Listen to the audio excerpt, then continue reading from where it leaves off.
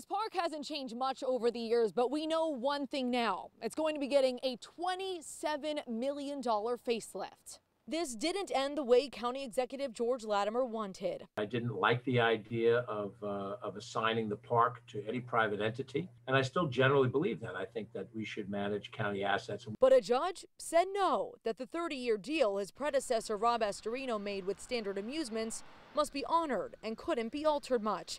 Latimer says the deal just approved by legislators is better than the original contract, though, that it now clearly lays out expectations Standard must live up to. The estimates of what the amounts of money needed to make this deal work at the beginning, in my judgment, were not realistic. They're now realistic in this deal. Standard Amusements must invest $27 million in improving the park.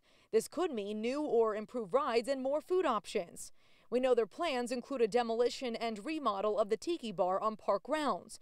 We don't know if the price you pay to get into the park will change. People we spoke to think this could be a new positive beginning for Playland. If it's a private company, maybe there's a little bit more money to invest in rehabilitating the old carousel and other rides that might need some improvements. I'm an attorney. If the contract's written properly, it'll be fine. This season, the county will be managing the park, but come 2022, Standard Amusements is taking the reins. In Rye, Samantha Crawford, News 12.